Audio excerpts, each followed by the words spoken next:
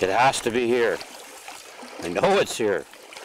Hi folks, glad you could be with us and welcome to the Angler and Archer. Today we're prospecting for gold. Walleye gold. We're fishing trophy waters. There's double-digit walleyes in this lake, so hang on to your hats. We're going fishing for some big walleyes. Okay. Whoa, look at that walleye. Whoa, there we go. Woo. Nice size. Big smallmouth bass. Look at the size of that fish, folks.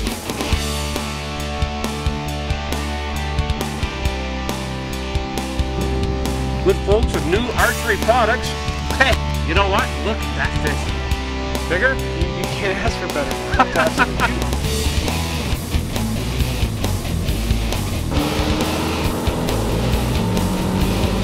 What size of that northern pike, folks?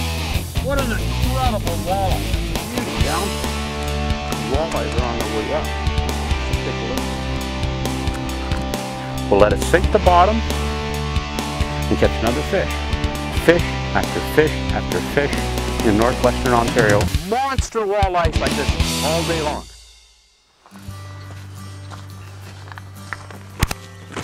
Hi everyone, glad you could join us and welcome to the world of the Angler and Archer.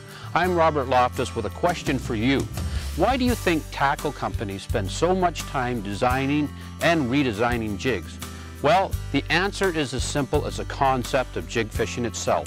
On today's program, we're going to take a close look at some of the tricks and tips that will help you catch more game fish by jig fishing. Come here, go.